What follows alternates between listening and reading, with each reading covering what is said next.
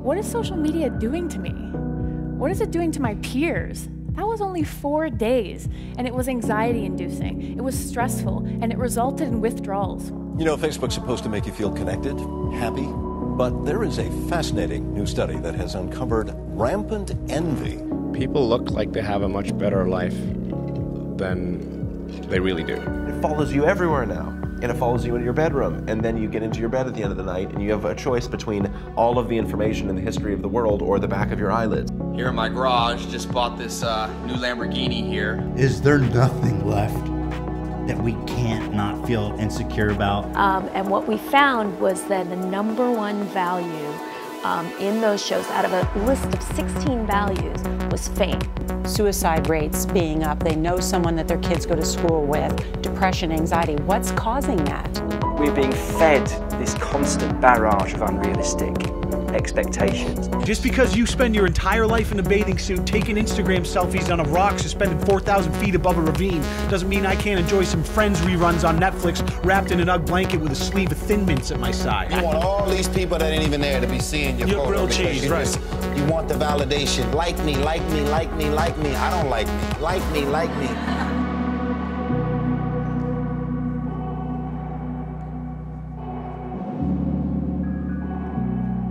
Have you ever had a pain in your neck? You get that real sore neck and you'll be talking to somebody and they're sitting next to you and they ask you a question, you're like, oh, and you realize, I forgot. And you gotta kind of turn your whole body. It's the worst. You get a pain in your neck. You fall asleep in front of the TV and your head's kind of at a weird angle and you wake up and you're like, oh, great, I'm gonna have this for a couple days. And it's no fun at all, right? Or you fall asleep in bed with a tablet in front of you, you're reading and you wake up with drool on your tablet and your neck all kinked over and you're like, oh, your day starts, pain in the neck is a pain in the neck, And coveting, which we're going to talk about today, a word that you may not have even heard before, it isn't used very often. Coveting really gives you a pain in the neck. You know what coveting is? It's living your life. Instead of looking at what God's given you and what you have, you spend all your time doing this. What she got? What? She got that? Why don't I wish I had what he doesn't deserve that. Oh, I want one of those. Her wife, her husband, I'd rather have a husband like that. His wife, I'd rather have a wife like that. We're spending time looking around comparing. I wish I had their job. I wish I had their abilities. I wish I had their resources. I wish I had their car. I wish I had their complexion, whatever it is. Coveting is spending your time looking at what everyone else has, and eventually you get a massive pain in the neck. And not just a pain in the neck, a pain in the heart, a pain in your life.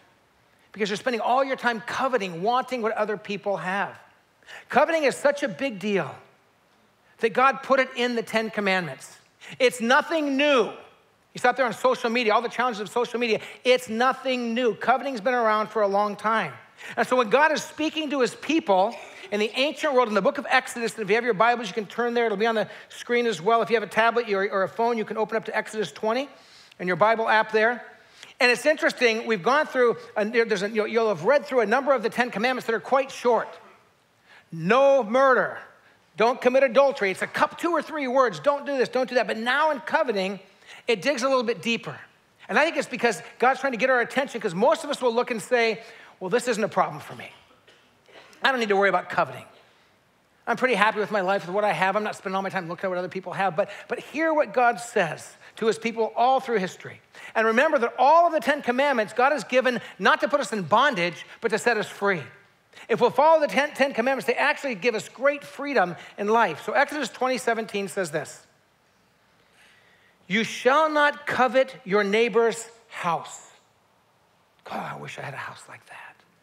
Oh, their house is so nice. You shall not covet your neighbor's wife. Oh, I wish I had a wife like that. Oh, I wish I had a husband like that. You shall not covet your neighbor's male or female servant, those who work for them, his ox or his donkey, his riding lawnmower, their tractor. Here's the point. You shall not covet your neighbor's house. You shall not covet your neighbor's wife or his male or female servant, his ox or donkey, or, what's the key word? Anything. What's the key word?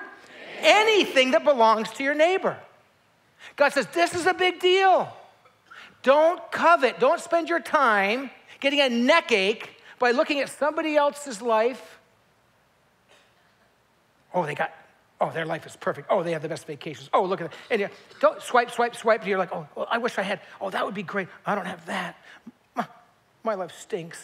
I'm horrible. They're amazing. We just sort of crumple into a ball on the ground because we're just swipe, overload with everyone's amazing life. And the Bible says, don't spend your time coveting, wanting, desiring, seeking after what belongs to other people. And I would suggest it's never been easier to covet. In the history of the world, it's never been easier to covet. Because now we have apps and we have things on our phone and on our tablets that present the world to us. And here's what happens. We start coveting, desiring the lives of other people when they don't even have the lives of other people. You following me? I wish I had a life like them, and their life isn't like you think it is. So think about it, how people will present themselves, and maybe we ourselves can be a little bit, get caught up into this. If you're gonna share a picture of your family, you're gonna say, look at here, here's my family. Here we are. And notice 1,508 likes, doing pretty good, man. That's how we roll right there. What people don't know is that took 7 hours to get that picture.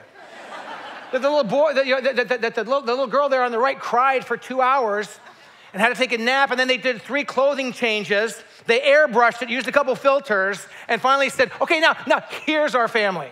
And everybody goes, oh, I don't have a family that nice. Guess what? Neither do they. And nobody posts this picture. Well, apparently somebody did. One like, we don't post a picture of us in the middle of a fight with our kids, just living through our tensions.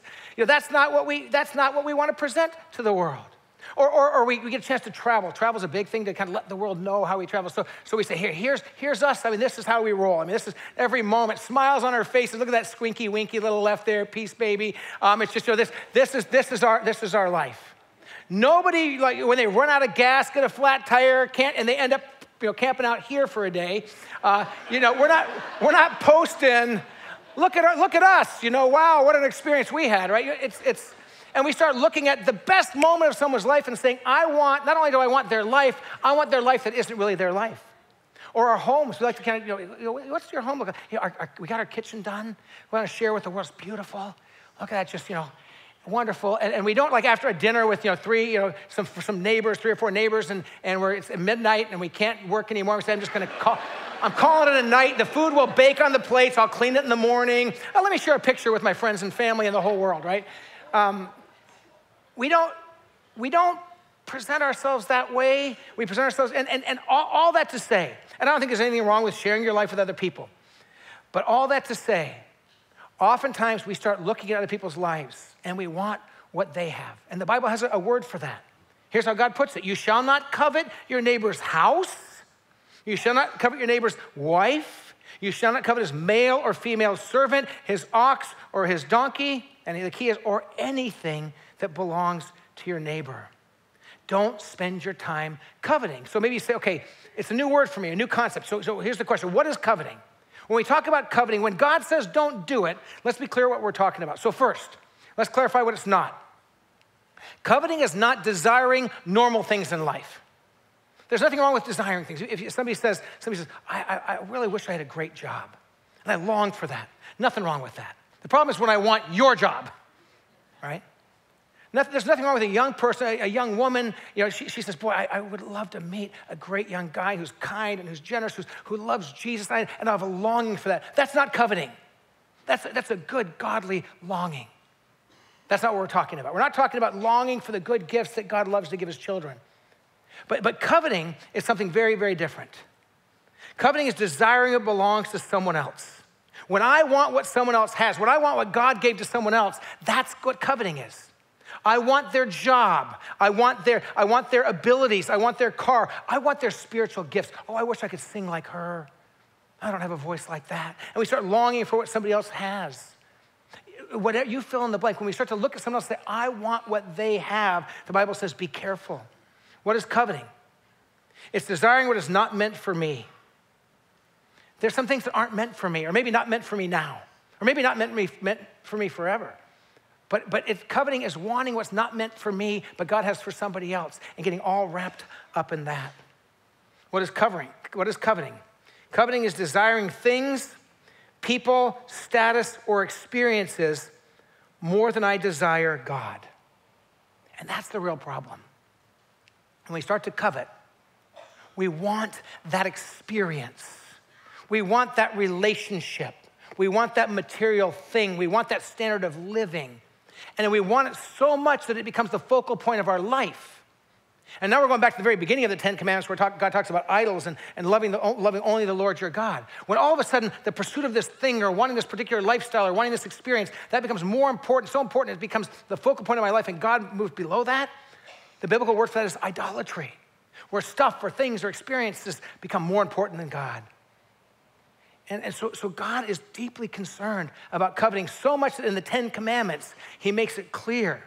And God wants us to understand it. And I think our problem in our culture is coveting is so common, we don't think there's anything wrong with it. We don't understand that the poison and the danger of spending our time fixing our eyes on other people's lives and other people's things and what it does to our soul and what it does to our heart, what it does to our view of others. And so we swipe and look and swipe and look and swipe and look, or we look around and want and long and think about and ponder, oh, if only I had that relationship, that opportunity, that thing, then I'd be happy. Then I'd be peaceful and content. And God says, this is a big deal. And honestly, as I looked at this one of the Ten Commandments, and I've shared a couple times in this series, there's some of the commandments I kind of look and thought, well, that's not really a challenge for me, but I'm excited to preach about it. And the more I dug into the scriptures and what it really says, I realized, man, this is a challenge for me. I think this is a challenge for all of us. And I think our culture kind of lifts it up as just the normal way of living, but it's dangerous, and God wants us to know that. So, coveting is a serious and dangerous sin, and we have to see it that way. We have to understand that coveting is a serious and dangerous sin. If you have your Bibles, turn to the book of Romans. And keep your finger there because we're going to be back in Romans in just a moment. But in Romans, the Apostle Paul, in chapter 1, he gives this picture. And if you read the whole chapter 1 of Romans, the Apostle Paul is sort of giving this picture of the human condition of rebellion and sin and how we're kind of spiraling downward. And it says, we got involved in these as human beings in this kind of sin and this kind of sin. And it says, at that point, God just said, okay, if that's where you want to go, God gave them over to their sinful ways, and they kept going, kind of spiraling downward and downward. And in this downward spiral, deeper and deeper into sin, we find this verse 29 of Romans chapter 1. It's in this whole series of things that God is just watching people spiral downward. And he loves us and he cares about us, but we choose to rebel against him, and we find ourselves in these places. And in verse 29 it says, they become filled with every kind of wickedness and evil and greed. That word greed is covetousness, wanting what's not ours. Wickedness, evil, greed, and depravity. They're full of envy, murder, strife, deceit, and malice, and just kind of keeps cycling downward. But in the midst of malice and murder and strife and evil and wickedness is covetousness. Greed. I want what you have, and I won't be happy till I get it. And maybe I won't be happy till you don't have it. And you say, my heart's not like that. Well, you need to be careful because God is saying, I want you to take this very seriously. And if you go, it's not a big deal. I spend a lot of time wanting what other people have, but it's not really affecting my life. God says, be careful, it does. Coveting is a serious and dangerous sin. Keep your finger in Romans, but then turn over to James chapter 4. And if you have your phone or if you use a tablet, just pop in your Bible app there, James chapter 4, verses 2 and 3. And here God is giving this picture of how coveting, how wanting what isn't ours, how costly it can be, and how it can propel us into all kinds of behaviors that are dangerous and unhealthy. So we read this in James chapter 4, beginning in verse 2. You desire and do not have, so you kill. You covet, but cannot get what you want, so you quarrel and fight. You do not have because you do not ask God. And when you ask, you do not receive because you ask with wrong motives, that you may spend what you get on your pleasures. That's what James is saying. He's saying, be careful. Coveting, wanting what's not yours can lead to murder, quarreling, fighting. And ultimately, it does something to our soul. All of a sudden, it's not just our neck that's sore from looking at everybody else's stuff. It's our heart that begins to ache and our soul that begins to break under the weight of constantly wanting what isn't ours and what God doesn't have for us, at least not for us right now. God wants us to know that coveting is a serious and dangerous sin. Back in Romans again, if you have your finger in your Bible in Romans, go over to Romans 7. And the Apostle Paul, this great leader in the early church, is just honest, and he says, I struggle with coveting. He's acknowledging his own struggle, his own longing at times for what other people have, what doesn't belong to him. And so in Romans 7:8, we read this. What shall we say then? Is the law sinful? Certainly not. Nevertheless, I would not have known what sin was had it not been for the law. For I would not have known what coveting really was if the law had not said, you shall not covet. He's hearkening back to Exodus 20 in the 10 Commandments. And he says, but sin, seizing the opportunity afforded by the commandment, produced in me every kind of coveting. Paul says, when I realized what this problem is, this sin is, I realized, man, I am coveting what other people have. I'm wanting what they have. For apart from the law, sin was dead. Paul's acknowledging this is a big deal. I mean, this is why God put it in the 10 Commandments. Because it's pervasive, it touches all of us, and because it's powerful, it's bigger than we think, and because it's poisonous. It corrupts our souls and our hearts and impacts our lives more than we know. And years ago, a great revivalist and preacher named Billy Sunday had a great quote, and I've heard this years ago, and I've used it many times because I think it's just powerful, and I think about it myself at times. Billy Sunday said this, one reason sin flourishes is that we treat it like a cream puff instead of like a rattlesnake. One reason that sin flourishes and grows is we treat it like it's a cream puff instead of a rattlesnake. If we understood the poison and the deadly nature of it, we'd be more careful. And that's the case with coveting. We don't recognize it as sin. It's just I spend lots of time looking at other people's lives wishing I had their life. And God says, man, I want you to live in freedom, and that's bondage. God says, I want to pour out my love on you, and that's not going to get it done. So here's a question. What does coveting do? If we're coveting, if we're spending time with our eyes, our hearts, longing for other people's lives and experiences and things and giftings and abilities, and if we're not thrilled about what we have, but we always want what other people have, we're never content, what does this do to us? And here's some of the things that coveting will do to us. It distracts our attention from what matters most. We can be so consumed with wanting this thing that we don't have that we miss all the good gifts we have, that we miss the people that God's put in our lives, that we miss the God who loves us, who wants to spend time with us. We're so busy pursuing those things others have that we need, we miss life and life in the full that God wants to give to us. It distracts our attention from what matters most. What does coveting do? It makes us unhappy. It really does. It makes us unhappy because we don't delight in what God has given. We resent what other people have. We don't celebrate what we have. We keep our eyes fixed on what other people have. What does coveting do? It grows discontent deep in our heart. Coveting causes us to be discontent. If this topic really strikes a nerve for you, I want to encourage you. There's a book called Satisfied by Jeff Mannion. Jeff preaches here about once a year. He's preaching here again soon. And Jeff is a great preacher, and he wrote this book called Satisfied, Discovering Contentment in a World of Consumption. And in this book, he tells a story that you've heard him, if you've heard him preach here, you've heard him share. It was years ago, but many of you probably weren't here. And I love this story because it just makes the point so clearly. He tells a story about a little boy whose parents give him a nice big scoop of chocolate ice cream after dinner. And he's delighting, and he's eating his chocolate ice cream, and he's just thrilled and so happy with this.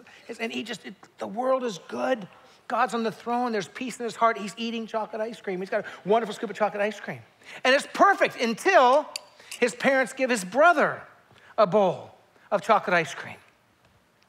But his brother's bowl has 2 scoops, more than his. His brother's older. His brother's bigger. His brother finished his broccoli.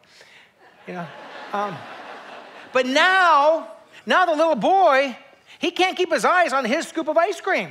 He can't even enjoy it. What's he doing? He's just looking, but why does he get, and he shouldn't. And as he whines and complains and fixates on his brother's 2 scoops, his melts. He doesn't even enjoy it. You say, well, that's so childish. Yeah, but we do that.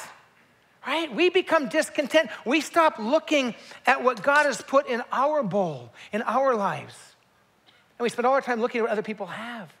And we miss the joy. We become discontent with what God has given to us. What does coveting do?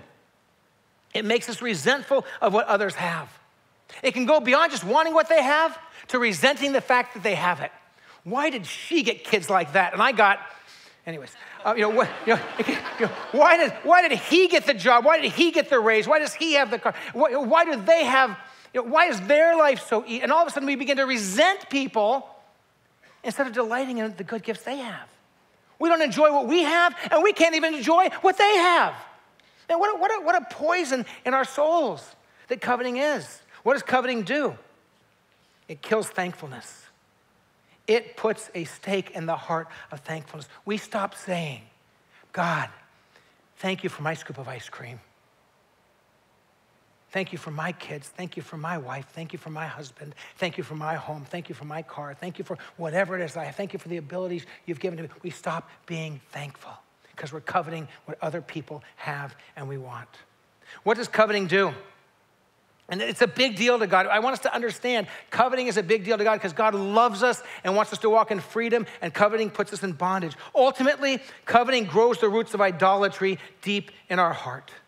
Coveting grows the roots of idolatry, so all of a sudden, we're so consumed with what we don't have that we so long for what we don't have that it becomes the most important thing and the all-consuming goal of our lives. And we have this thought that if I can just get that, then I'll be happy.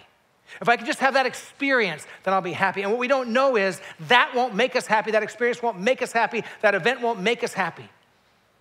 Because if we can't be content where we are now, we won't be content when we have that thing. It becomes this carrot on a stick that we're striving for and we never attain. So, how do I diagnose covetousness in my heart and life? How do I know if I'm struggling with this or maybe how much I'm struggling with this? And here's what I want to do. I want to invite you just to quiet your heart for a minute. And if it would help you to bow your head, to close your eyes, to think and reflect. And I want to invite the Holy Spirit to speak to each of our hearts. If you're not yet a follower of Jesus, at Shoreline here in the worship center, online family worship, anywhere, I have lots of people that are still kind of figuring out who Jesus is and on their way towards knowing about him. But even if you're not a Christian, I think that God wants to speak to your heart. And so I'm going to ask some questions. And you just quietly in your heart, let God kind of nudge you and say, is this you? These might be indicators to help you diagnose if covetousness, if coveting is in your heart and your life. Here's the first question. Will I step over or step on other people to get ahead? Are my actions, the things I do, are they stepping over or on people so I can get ahead and get what I want? Just let God speak to your heart. Here's the next question. Do I always seem to want more, bigger, newer, and better? Do I always seem to want more, bigger, newer, and better? If I do, maybe coveting is taken over in my heart. Here's another question. Do I find myself complaining about what I don't have or what others do have? Out loud or in my heart? Do I find myself complaining about what I don't have or what others do have?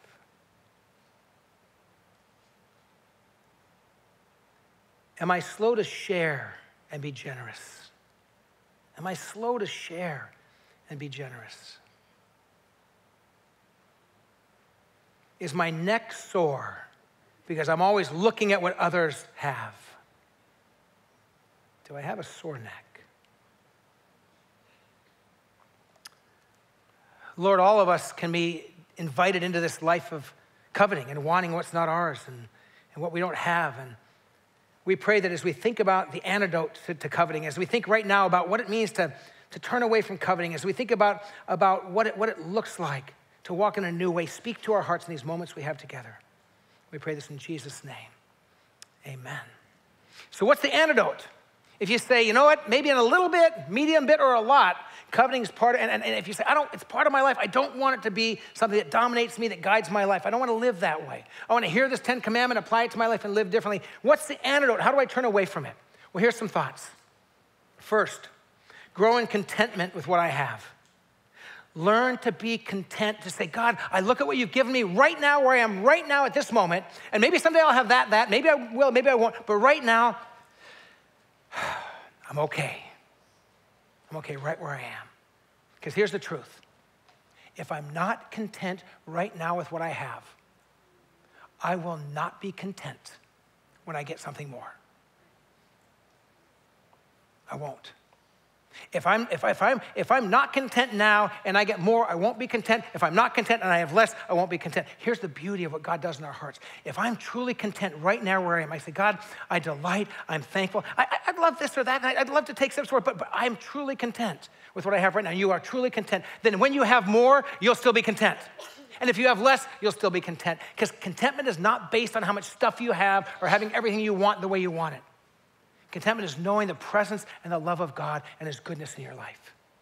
Am I content with where I am now and what I have today? And ask yourself that question. I love this passage in 1 Timothy chapter 6, beginning in verse 6. But godliness with contentment is great gain. If we brought nothing into the world, we can take nothing out of it. And this is a tough one. But if we have food and clothing, we will be content with that. Boy, can you say that? Can you say that? I made a promise to my wife before I married her. I made a promise to her. I said, Sherry, I promise you, we will never own a house.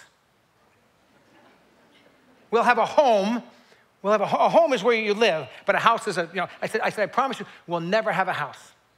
I said, because we live in Southern California, I wanted to be a pastor.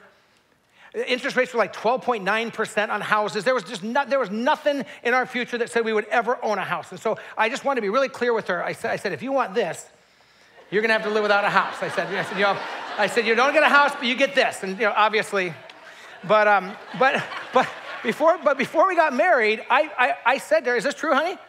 I said, not this part. I mean the house part, right? But I just said to her, we'll never own a house, and you have to be good with that. And she said, I'm good with that. And then I said, we'll never buy furniture from a store. We'll only buy it from garage sales. And she said, I'm not good with that. And so so marriage is a negotiation, but that's a whole other sermon. But anyways, so when we got married, we lived in a little triplex in the front unit. The unit next to us was totally burned out and gutted. And next to that, on the other side, was another duplex that one was empty and one was a person. But it was just, we lived in a rough area. But we had a place to live. We had a home. We didn't have a house, but we had a home. And can I tell you something about those years that we lived there? It was a rough neighborhood. It wasn't the funnest place in the world to live. But we were so happy. And we were content. And we had each other. And it was wonderful. And then with time, I made enough money at the church I was serving to where we got to actually rent an apartment. And this guy, it was one of our favorite times. This guy, George, lived next to us, really sweet guy. And the apartment had like a community pool that you could swim in. It was like, man, we're a king and a queen, man. We were happy there. We were content there in the apartment. And then something happened. A church called me to Michigan. And the church owned their own house. It was called a parsonage. And the first time ever in our married life, we got to live in a house. And we got to like hang pictures on the walls and stuff. We just thought we didn't own it, but it was a home. And we were happy there. It was great. We were there for years. And then ended up at a different church I was at for 14 years. And they had just sold their parsonage and put the money aside. They said, hey, listen, if you'd like to, we'll take the money from the parsonage and we'll give you like a no interest loan to help you get into your own house. And I broke my promise to my wife.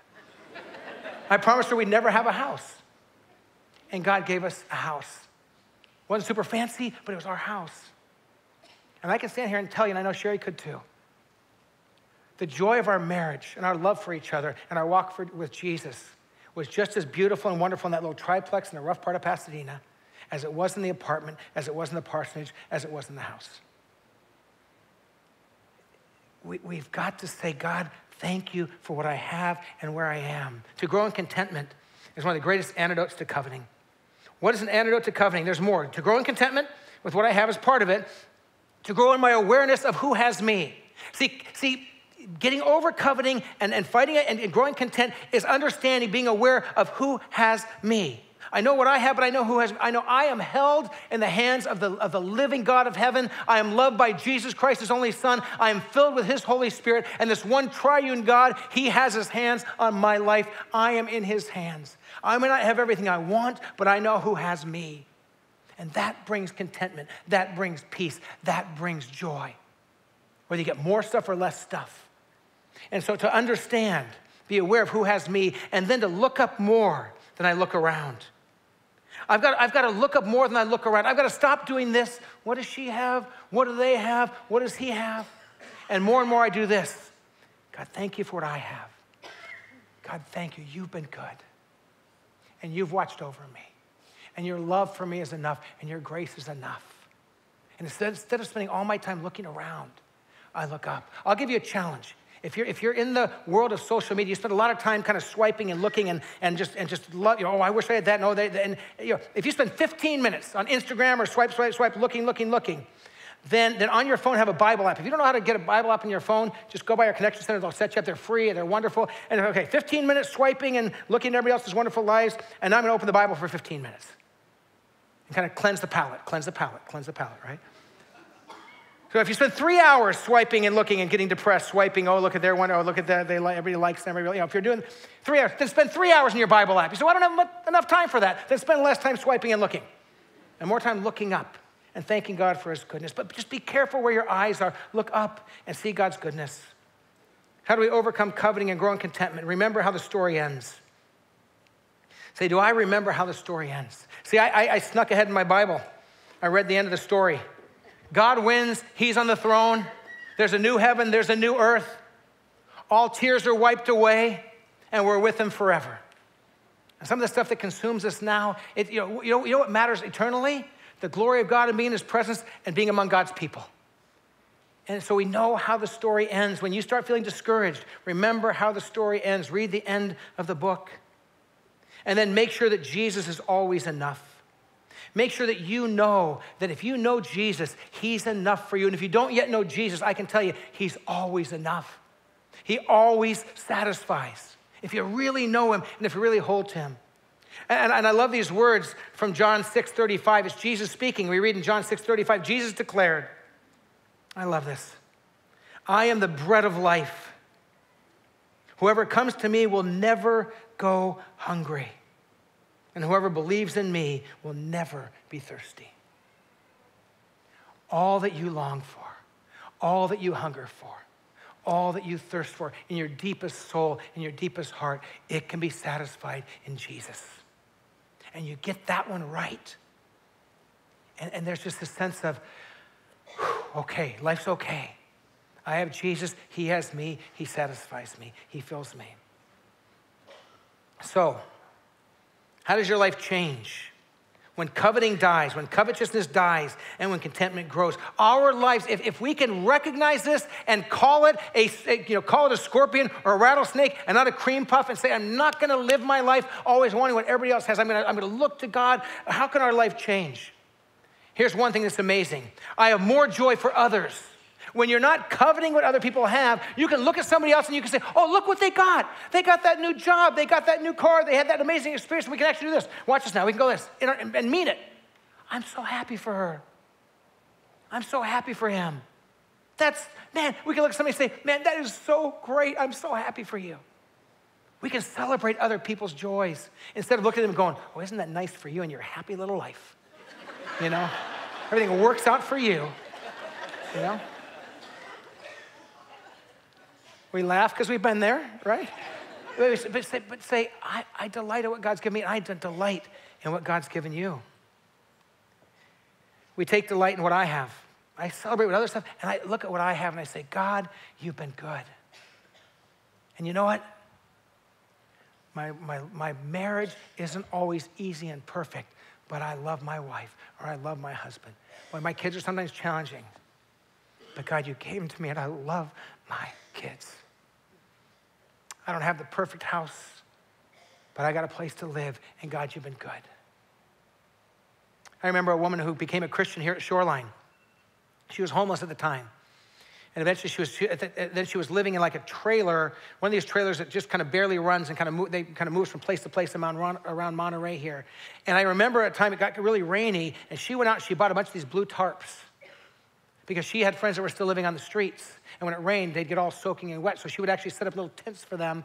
And she said, she told me, she says, Pastor, pray for me. I got this little ministry where I'm setting up these little tents for friends that are living on the streets, because she says, I got my trailer. And this is a simple, her trailer would barely run from place to place. But she said, I got my trailer. And she said, I got it so good.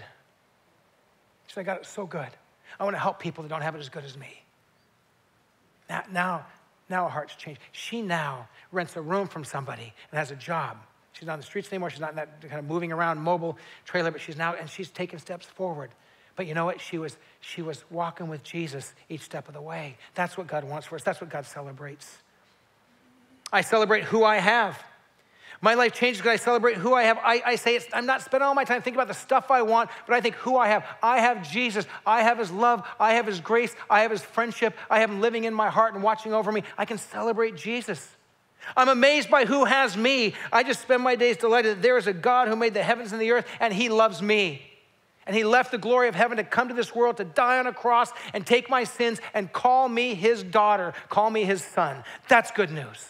That's amazing. And contentment and not coveting leads us to that condition of heart. And then ultimately, my attention is more and more on Jesus.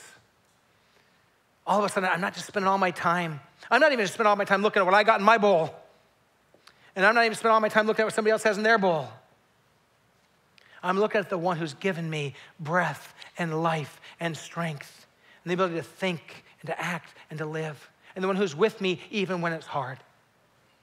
And my focal point, when I really understand this, when I stop coveting, it's not just that I just keep an eye on what I have.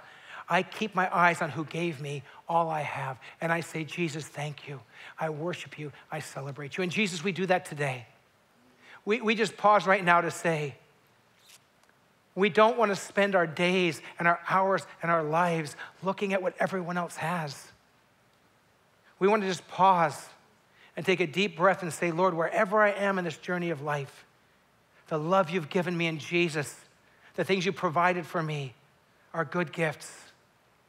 Help us be thankful and content and joyful right where we are. So that God, if you choose to give us more, we'll still be thankful and joyful and content. And Lord, if we happen to have less, we'll be thankful and joyful and content because, Lord, our lives are anchored on who you are and what you've done and how you love us. I pray that for each person here, we would walk in the freedom and away from the bondage of coveting, the freedom of contentment and joy and thankfulness. Lord, longing for all you have for us, but not wanting what everybody else has. We pray that this one of the 10 commandments would go deep in our souls and change the way we live our lives. And we pray this for Jesus' sake. Amen.